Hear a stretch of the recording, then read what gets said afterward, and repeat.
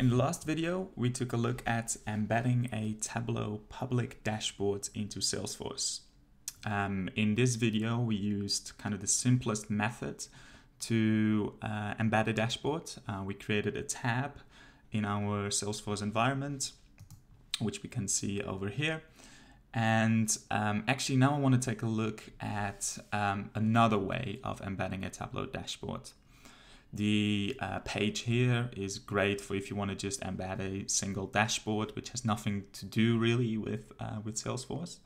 But in this instance, I want to take a look at how you can put a dashboard into, for example, this Accounts tab. And then the moment you select a particular account, it then kind of pre-filters that Tableau dashboard to that particular account. Now, in order to do that, we're going to use Visualforce pages, and we're going to use what is called a Apex. It's a markup language. It's very specific to Salesforce. I am by no means an expert on this. I was literally just following the documentation, and also I was following a very good blog post from which I will link in the video as well, in the video description, from Aaron Winters about embedding Tableau dashboards using records in an iframe. I'll put that in the description so you can read it as well.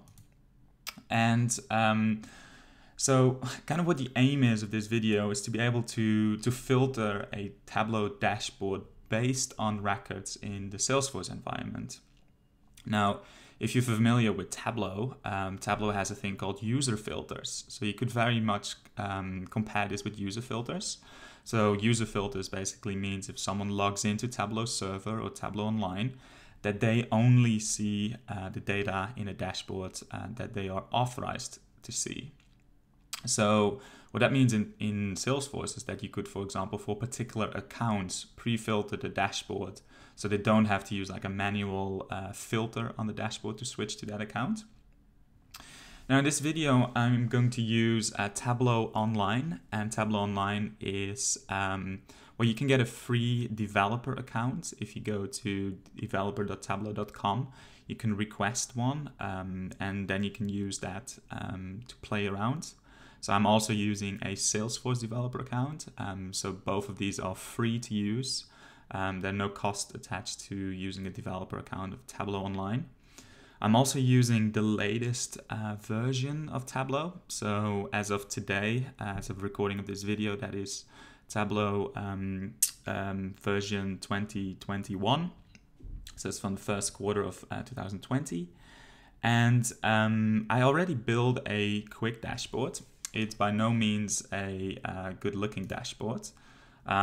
But what we have here is I've connected to this Salesforce environment within Tableau Desktop. In Tableau Desktop, I can create and author visualizations. Now, if I go to the data source, I use one of the kind of what they're called like standard connections. I connected to the opportunities table, which then automatically creates these joins for us. Okay, so if I then go to the dashboard, this is one sheet on a dashboard. And what I've done here is I can actually, let's hop into the actual sheet. This is all fake data, so don't worry, I'm not showing you any data that's confidential. We're looking at the closing date, we're looking at the amount of the opportunity, and I also looked at the expected amount. Now, the expected amount is, I am again no Salesforce expert, but I imagine that is the expected amount that someone sees out of tries to get out of an opportunity. So I add those as a reference line. Now the colors indicate if the opportunity has been closed or if it's not closed. And I just used I don't like legends, so I just added that to the title. Okay? So here you can see it's a very basic dashboard. But what will happen is that this is for my full data set. Now, if we go into Salesforce, what we want to do is if someone starts looking at particular accounts, that this dashboard should be pre-filtered to that particular account. I already published this to my Tableau online environment. So you can see here, I'm logged into Tableau Online, and this is my particular developer account. Right, so if I click on this dashboard, what you'll see, this is in Tableau. Tableau Online, but we want to have this in Salesforce. So let's take a look at how we can use the visual pages and the Apex markup language to do that. So let's go back into Salesforce. And the first thing that we need to do is actually create such a visual page, Visualforce page. So if we go to, we need to go to the setup. And in here, in the previous video, we looked at the user interface and then we went to tabs. Now we just want to go one down, which is custom code. And then here we want to build a Visualforce page. Okay. Now this confused me the first time I looked at this because you can create a new view here, but that doesn't actually create a Visualforce page. What you need to do is you need to click on this tiny new button. So if you click on new here, you being shown an interface to build a specific Visualforce page. Now a Visualforce page is basically a web page that belongs to Salesforce. And they are built by using a specific, I wouldn't say it's a coding language, it's just a markup language called Apex. It really, I looked at it a little bit and it looks very much like HTML. So each tag in the Apex language kind of corresponds to a user interface section or a component of Salesforce. So Visualforce is the actual framework and Apex is then the custom code that you write. Okay, so what we have here is we have the actual Apex code here. So here we can see, congratulations, this is your new page. Now we actually want to replace this with some custom code to embed a Tableau dashboard. Now, Tableau dashboards, you can use in normal websites, you can use the embedding API, also known as the JavaScript API. And that one basically creates an iframe for you. In this case, we're just going to use an iframe to do that. And actually, what I'm going to do is, rather than you seeing me type out some of this code, just going to copy paste what we want to put in here. So I'm just going to replace this with this particular code. Now, what we see here as we create an Apex page, then we want what this is called a standard controller on the account kind of object. What this means is that this is related to the account page. And then you have some other tags that you can add here if you want to show a header, if you want to see a sidebar. Now all of these are documented in, I looked at the Apex documentation, and here you can see this is the one for the page, and here you can see the objects or the attributes that you can add in. Okay, so you can, an Apex page can be rendered as a PDF, for example, here in the example. And what we do is we render it as, if I go here, you can see we render this as an iframe. Okay, so that's what Tableau uses. And this is actually the specific code. This kind of one-liner code is what we need to use for Tableau to embed and actually use the account ID as a filter. So before we're going to paste in the URL, let's look at this. So embed is yes, so that means that we're using embedding. Show share options is specific to Tableau, so this whole line is specific to Tableau. So if you're not familiar with Tableau, you have some options on the dashboard object, which can be show share options, if they want to see the toolbar, if they want to see how many people actually looked at it, if there is a return button, and then this last bit is a filter. Okay, so this is basically adding a filter for the account ID. Now what that does is it actually grabs the account ID from Salesforce and then matches that to the account ID in Tableau. So if I go to, let me go to this one. Here you can see I have all here. So I just kind of highlighted this in red. And this is also going to update based on the account that you're looking at. So then we have the height, which I've defaulted to 600. That's basically because in Tableau Desktop I set the height to 600. If you fix the width to 100%, it will, on page load, it will fit in the whole page. and if you want to allow scrolling, so if you want a scroll bar. Now, the one last thing that we need to add in here is the Tableau Online URL. So I'm just going into Tableau Online, this one. And then I'm going to click on the share button. And here we have the actual link here. So I'm going to copy that link and go back in here. And what I want to do is I want to take this whole bit out and paste this in.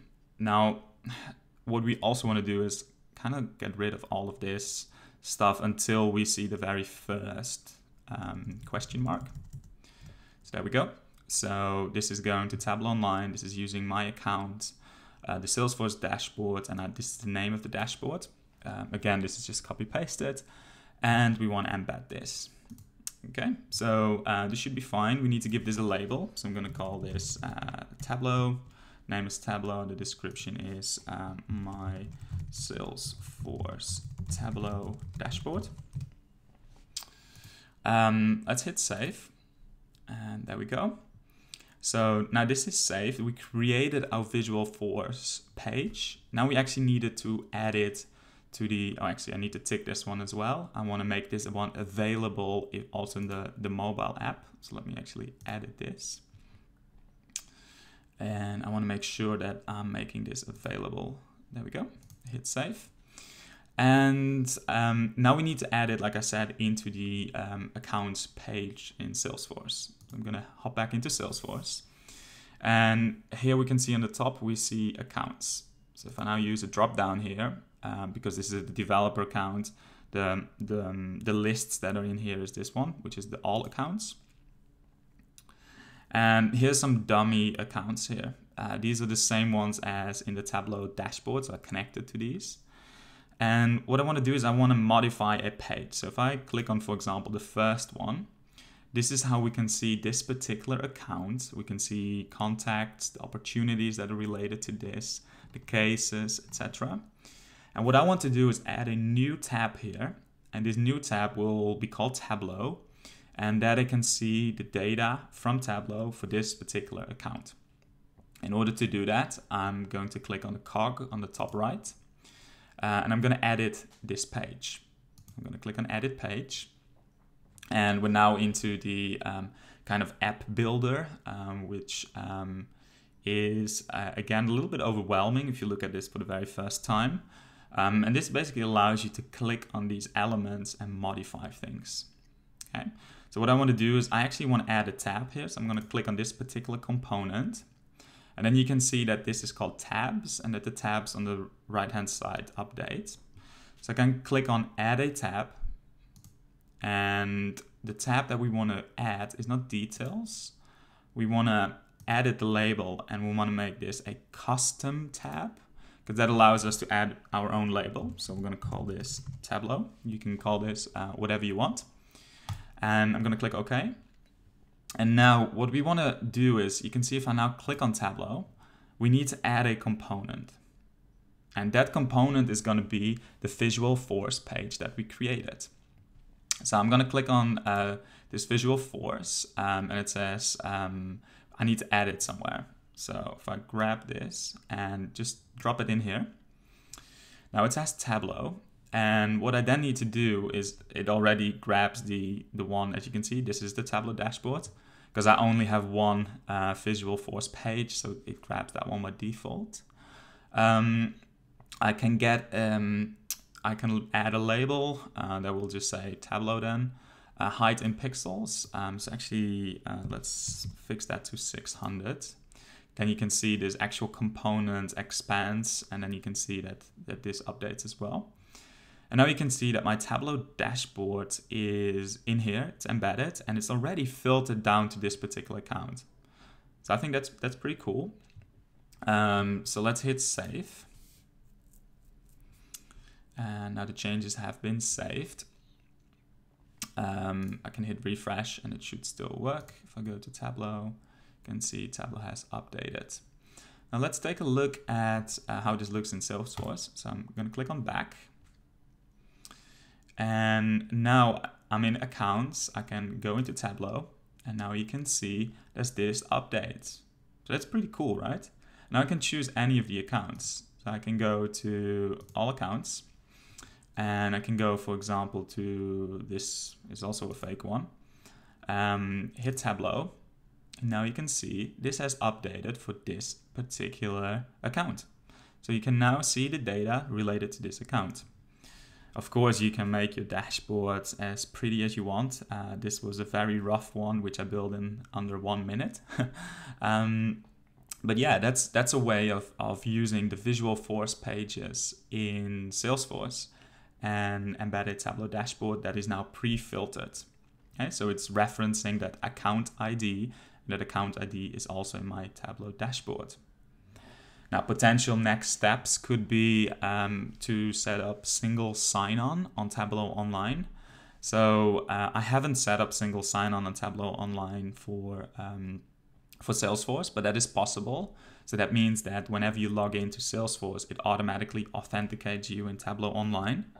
I haven't done that here just because I don't want to use Salesforce for Tableau Online. But that would allow the user then not having to log in here. So at the moment, I don't have to log in because I've already logged in to Tableau Online on the other tab in my browser. But what would happen if you can see a pop-up showing up that you need to log in, and you can avoid that by using single sign-on for Salesforce. Yeah, so that is a way to embed and integrate Tableau a lot more into the Salesforce product.